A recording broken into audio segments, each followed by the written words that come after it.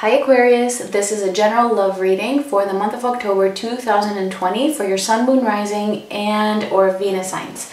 It is general, like always, so it's not going to resonate for all of you.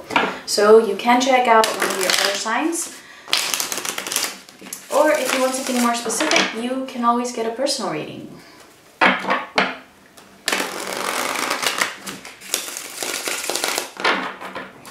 And also, of course, the roles can be reversed regardless of whether you're watching for yourself or cross-watching for somebody else. And also, let me just mention, if you feel like I'm talking slowly throughout the reading, you can actually watch the video at a faster speed, okay? It's very easy to find in the video settings as you're watching the video.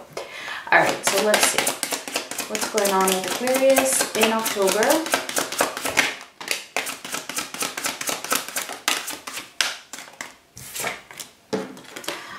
All right, well, we have Divine Masculine and we have Family. Okay, so I feel like for most of you, because it's usually feminine energies, not always, but usually, that watch these videos, this is your person dealing with family. Now, it could be a family of their own if they're married and have children, or it could even be just relatives interfering somehow in their lives to the point where it's affecting your connection. So we are going to get the details here and see. So if you feel like that is not the case for you, this might not be your reading. All right.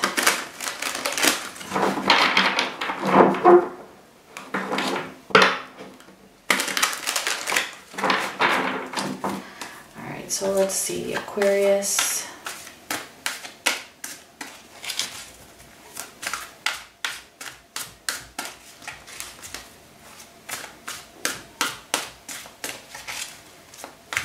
Sun, Moon, Rising, and Venus.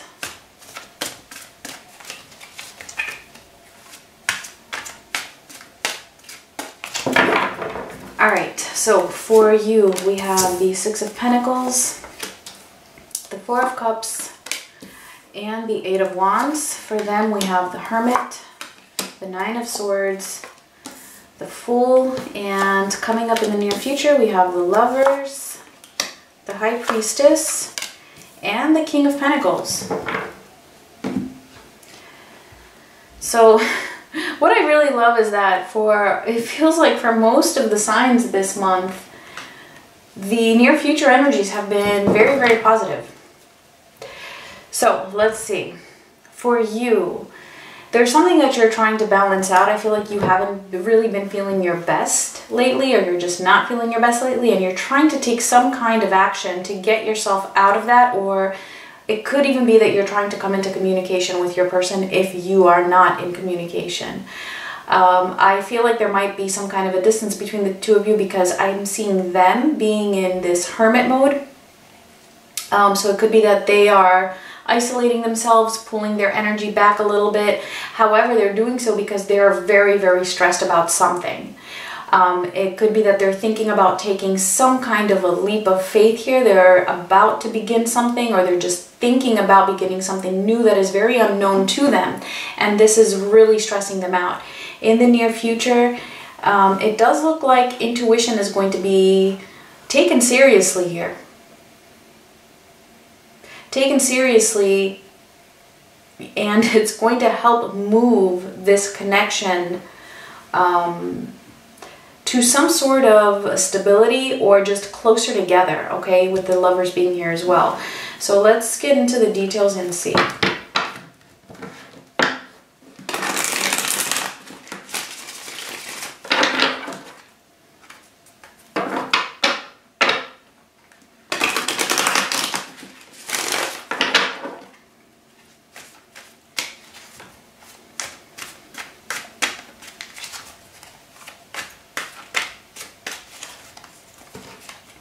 Alright, so let's see the Six of Pentacles for you.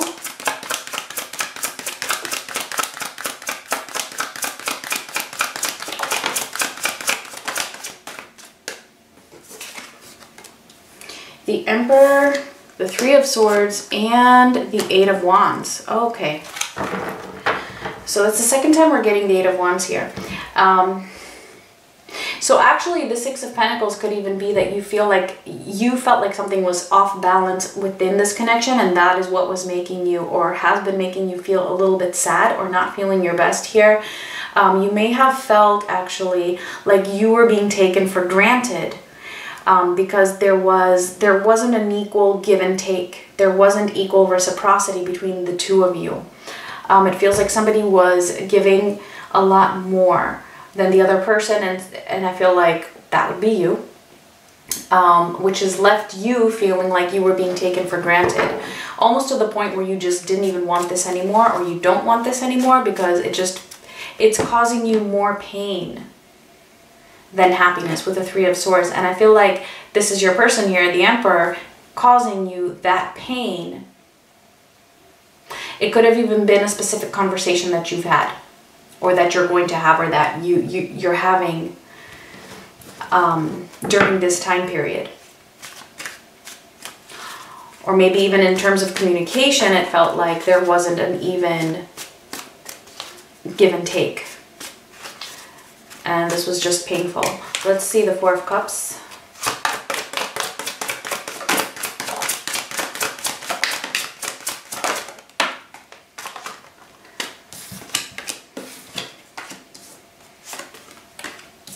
We have Strength, we have the Hanging Man, and we have the Queen of Cups.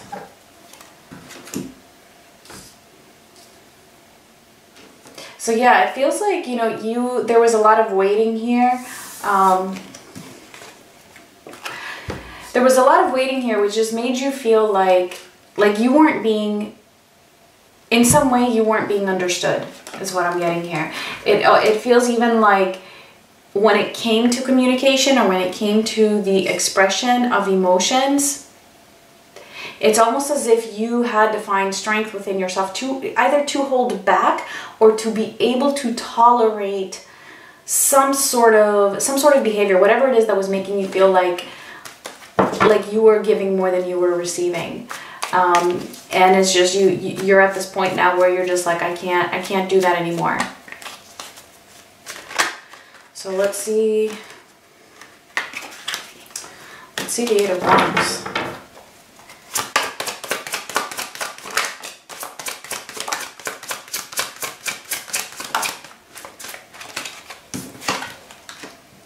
The Ten of Pentacles, the Three of Cups, and the Queen of Wands.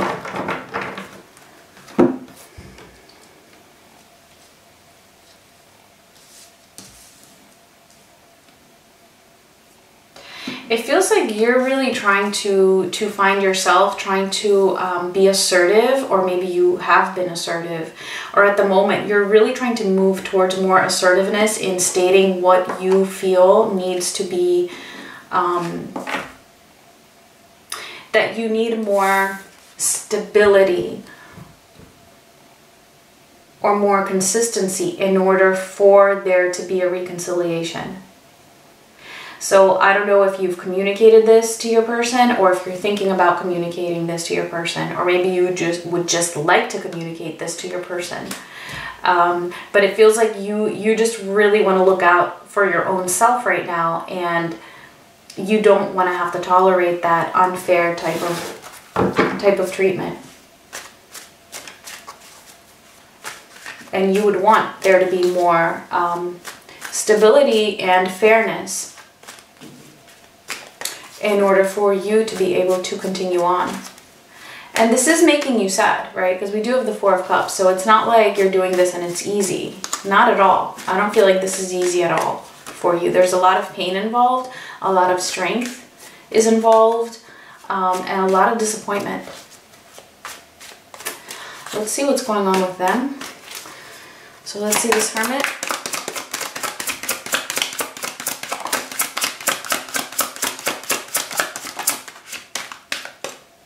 We have the Two of Swords, we have the Tower, we have the Hermit again, and we have the King of Cups. So we have both the King of Cups and the Queen of Cups here. The Queen of Cups for you and the King of Cups for them. So there's definitely feelings on both sides, okay? Your person has just as much feelings for you as you have for them. At the moment though, okay, the Hermit twice, they're definitely, I feel they're definitely keeping to themselves. So you're probably not really getting much communication, although you would like to have had that communication. They're going through a very difficult time at the moment here. I feel like they're emotionally a mess, actually, and they don't know what to do about it. I feel like they're just kind of sitting there in the middle of this tower. Like they're just really experiencing the tower as we speak, okay, in a very, very difficult way is what I'm getting here. And so they're pretty much just keeping to themselves because they're having a very hard time coping with it. All right, especially when we have the Nine of Swords following that. So let's see.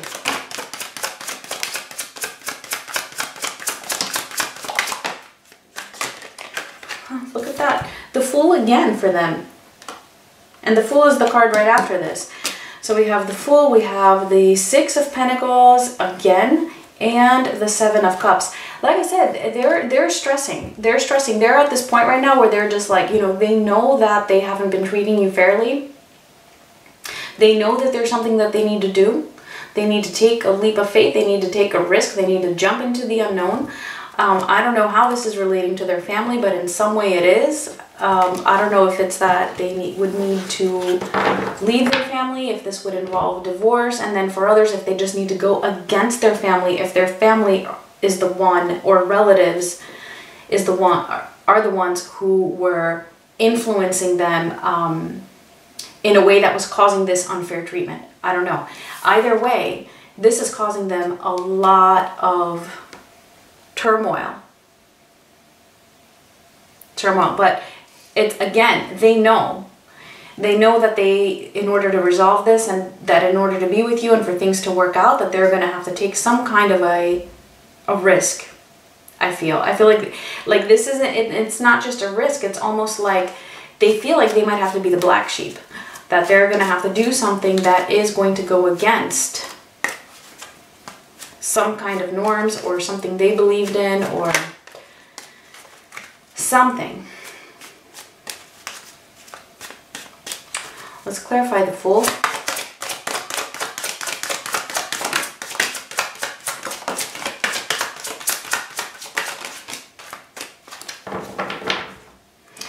Well, first card out, the Eight of Cups,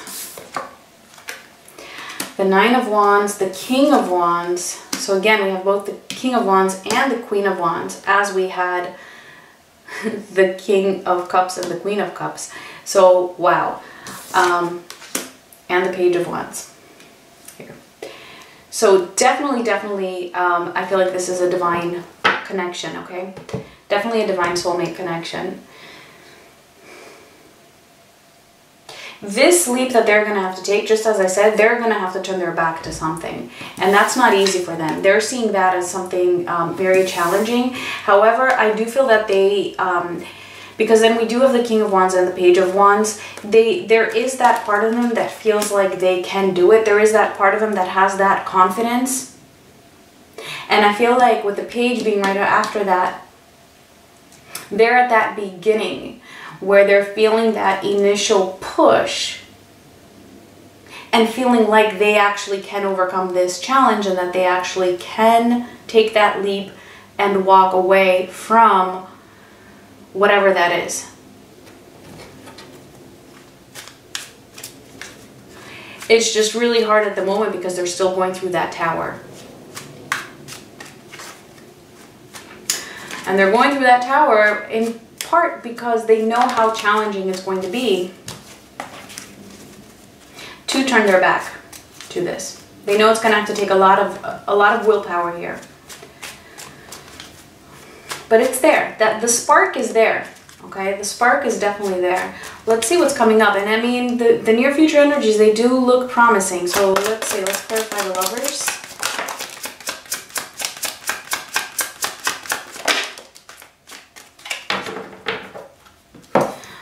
We have the Ten of Wands, the Five of Cups, and the Six of Cups. So I do feel like there might be some kind of a, if you're in complete separation, I feel like there might be some kind of contact coming up. However, that contact, it's going to be a little bit bittersweet, okay? There is going to be some sadness and some heaviness to it, okay? If there's going to be a conversation. If you are still in contact, coming up again, I mean, I feel like there's going to be some kind of a coming together, but things still don't seem to be 100% resolved, because there's still a little bit of sadness there, maybe some regret. Somebody's still kind of carrying that load. But I do see this as being a very positive step forward. And this person, I feel like, they're not giving up on you. And as I shuffle, Justice. All right, let's see the High Priestess.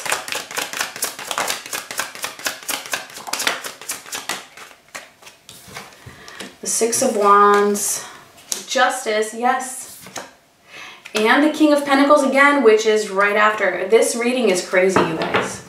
This reading, oh my gosh. This is, I don't know if I'm doing a good job with actually expressing this, but I feel like it's very deep. Very, very deep. It's sometimes really hard to express in words what I am picking up on.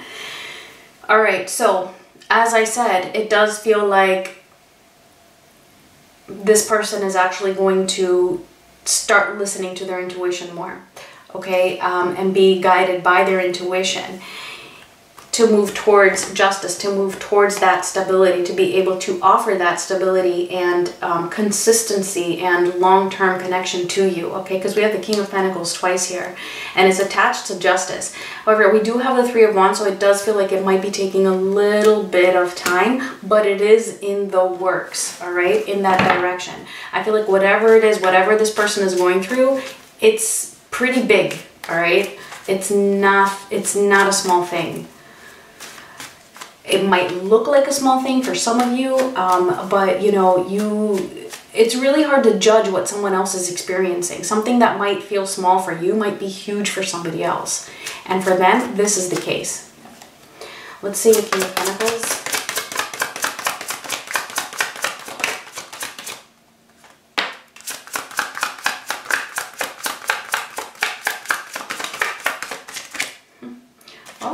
Spirit only wanted to give us the Knight of Cups.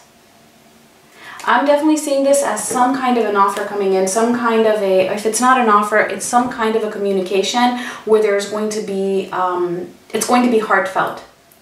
It's going to be a little bit more open than it has been.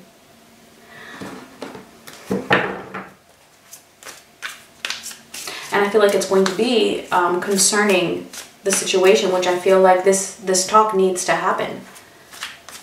Because I feel like you've been holding it in, possibly. All right, so let's get the final messages for you if this was resonating. And if it was, please give me a thumbs up and don't forget to subscribe if you haven't already. All right, let's see. Final messages for Aquarius.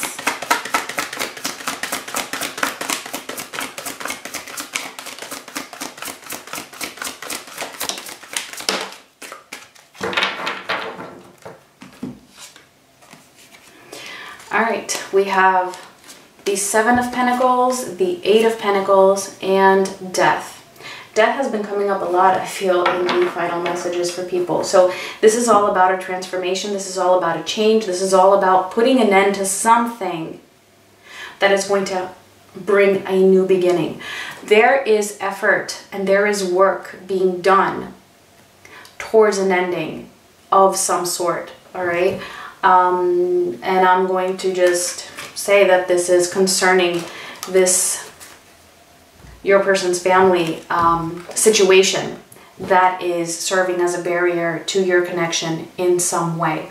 All right, so you might not be able to see the effects just yet, but it's moving in that direction, okay? The work is being done slowly but surely in the direction of that transformation. All right, guys, that was it. Thank you so much for watching, and I'm sending you all my love. Bye.